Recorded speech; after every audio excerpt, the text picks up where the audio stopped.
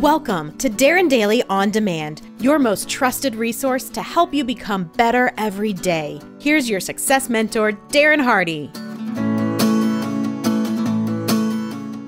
So my team and I do a personal development hour together every Friday. Usually it is in discussing the key takeaways and the new action items that they're going to apply to their life or their role on our team, from maybe a module from Insane Productivity, or a module from the eFastPass, or a chapter out of The Compound Effect, or a chapter out of the Entrepreneur Rollercoaster book.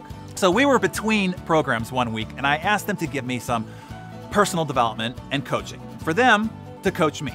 The question I asked them to address is, why are you not pushing back on me as a leader more?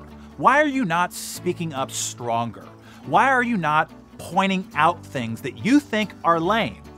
The issue came up when our video editor, who's on the other side of this camera right here, misinterpreted a production note that I gave him and did something odd to a video as a result. He never pointed out that this made the video look pretty lame. And my production manager, who later admitted that she did think it was lame, but thought, well, that's just must be the way that Darren wants it.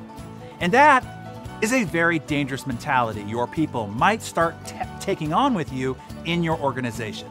There is a great scene in the movie Bohemian Rhapsody where Freddie Mercury comes back to apologize to his band members after an ill-fated run at a solo career. He had gone to Munich, hired a bunch of musicians, and told them all that he wanted. And they did it, he said. And that was his failure. He surrounded himself with yes people. Freddie went on to explain how he needed his original band back because they were willing to push back hard, which is what helped hone each song to perfection. I confess that I had been grappling with this question. Why was my team not pushing back on me hard, which is necessary to truly do excellent work consistently? And I went down all the possible answers. Maybe they just don't care. And I sat with that for a moment.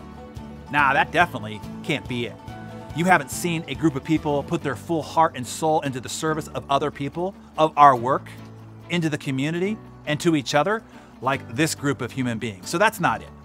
2, maybe they just aren't smart enough to see what's lame and have the smarts to know of what would make it better. Well, that one was easy to scratch. The team I have is incredibly intelligent, insightful, and intuitive. Not only intellectually and artistically intelligent, but incredibly emotionally intelligent too. So that couldn't be it at all. Okay, well then maybe they just aren't courageous enough to speak up. Well, I've been working really hard with them on that. We have been practicing radical candor with each other and pushing each other for extreme ownership. And I've created tight feedback loops every Monday and Friday on our huddles, and a team engagement survey every month. So then the only possible reason why people aren't speaking up is me. Am I doing something wrong? Am I micromanaging and thus disempowering autonomy?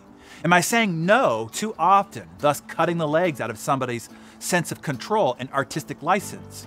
Or not doing something to encourage their feedback, not making it clear that it is actually encouraged, it's wanted, it's appreciated, creating the conversations to give that feedback, something I was doing wrong. And then I turned it over to them. Please tell me what I'm doing or not doing to have you not be raising your hand and standing up to tell me, hey, this thing right here is lame.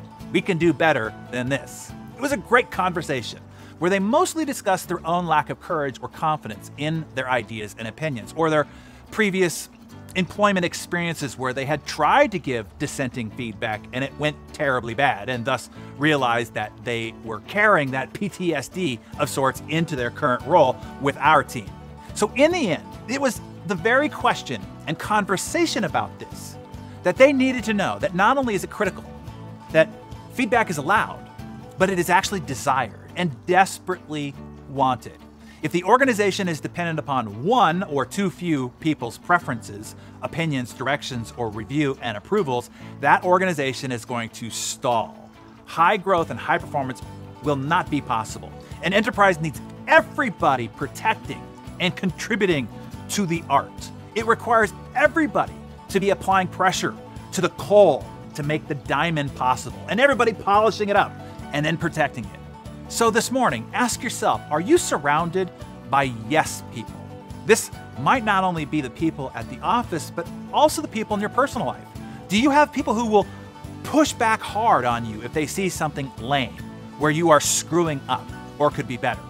If you are not sure, share this Darren Daily with them and ask them, do they feel that they not only have permission, but it is also encouraged and desired that they give you dissenting opinions, ideas, and feedback when they have them? Just initiating and engaging in this conversation might be what everybody needs to know, that they can feel safe doing so, and that it will be accepted with a welcoming spirit in the desire for improvement.